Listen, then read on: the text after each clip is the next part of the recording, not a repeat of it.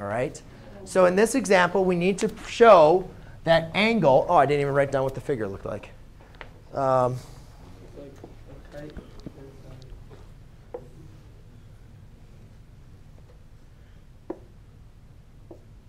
So we have J, K, L, M, N. OK. So in this example, Dominic and Terrell, what I'm doing is they say that given. So remember, given, when we're doing a proof, we're going to use a two-column proof. We're always going to have statements and reasons. Now, again, our statements are what are going to be all of our facts. What is everything that is going to make up our arguments? That we know that we can say this is true, this is true, this is true, this is true. So therefore, guess what? Our conclusion of why things are true is going to be true. Right? But we need to build up all of these facts. They can't be our opinion. They have to be, we have to be irrefutably know that they are true. So the easiest things to prove that are true are what information you've been given. So we have been given Jm is congruent to Nk. Jm is congruent to Nk. So let's write it down. Because is that true? Yes. Why is it true? Because it's given to us. Now, unless the book is lying to us, well, that wouldn't really make too much sense. That information is given. Jm. Thank you. The next one. L is the midpoint. So we know L is the midpoint of Jn and Km.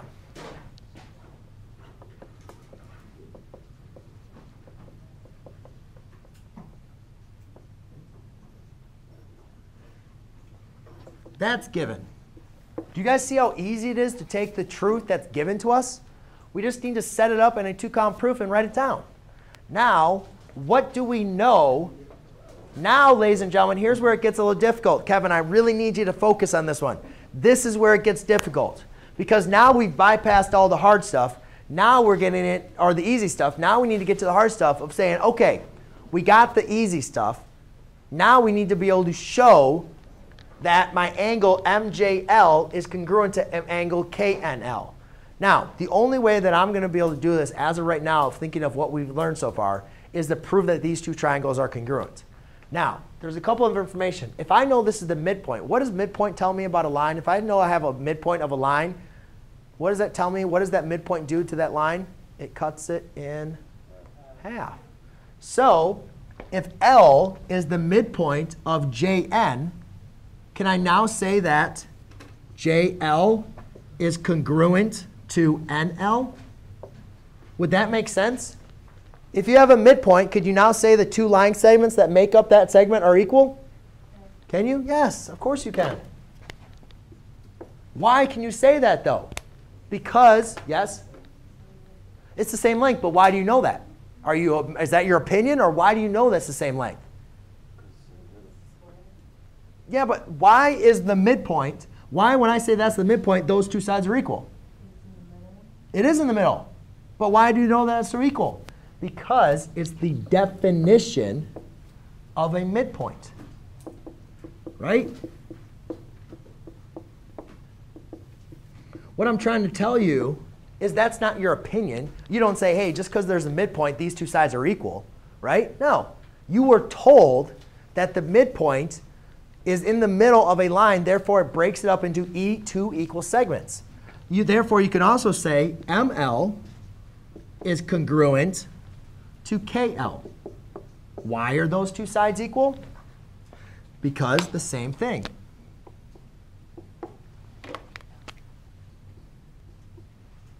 The definition of a midpoint.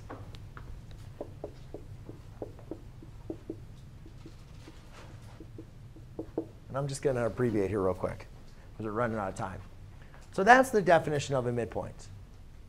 All right? But we're not done yet. So ladies and gentlemen, oh, actually, we are done. So now we have congruent triangles, right? Can we say that these are now congruent triangles? We have side, side, side. So now we can say triangle, let's call it JLM, is now congruent to NLK. Why are those congruent? Why am I saying that's true? Because they're side, side, side. But my proof, what does my proof say? Does my proof say to prove that those two triangles are congruent? No, it doesn't say that. So I'm not going to leave my proof there. My proof says prove angle MJL is congruent to measure of angle KNL. So MJL. So I want to prove that is congruent to N or KNL, to that angle. Now, if we have congruent triangles, does that mean all the angles are the same measure? No?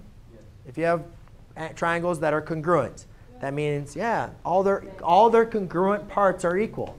So now I can say angle MJL is congruent to angle KNL. Why?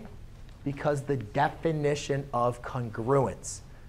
When you have triangles that are congruent, all the parts of those triangles are equal in measure or congruent. So that's the definition of congruence. And there you go. Guys, we're going to be working on a lot of these